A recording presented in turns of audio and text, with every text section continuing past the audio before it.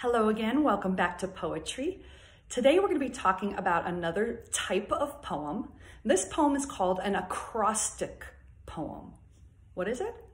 Acrostic, and it's right here. Acrostic poem. And an acrostic poem takes a word, or sometimes words, and writes them vertically up and down.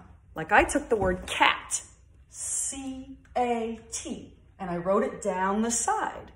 And then you write a word or words going across that start with that letter. The first word has to start with that letter that goes with your main word, cat.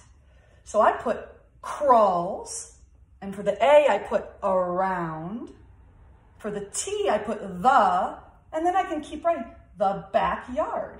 Crawls around the backyard. And you can put as many words across to say something that you want to, but the first one has to start with your letter that you chose, okay?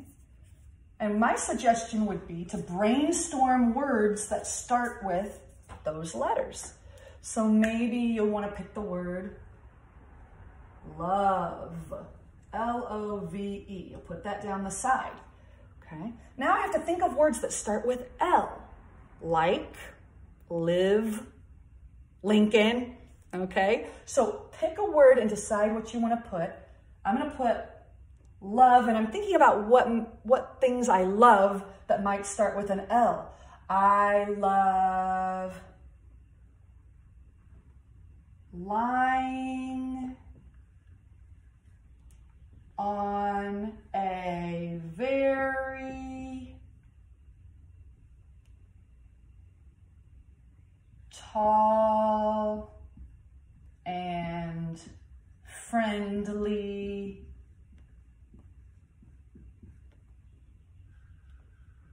elephant.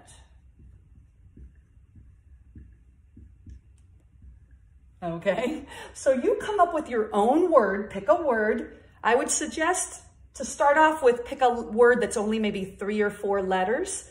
Okay, and then start to find words that start with those letters and try to make a poem.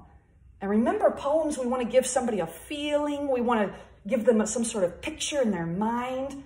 Okay, so think about what words start with those letters and see if you can create an acrostic poem today. I can't wait to see what you come up with. Be creative. Bye.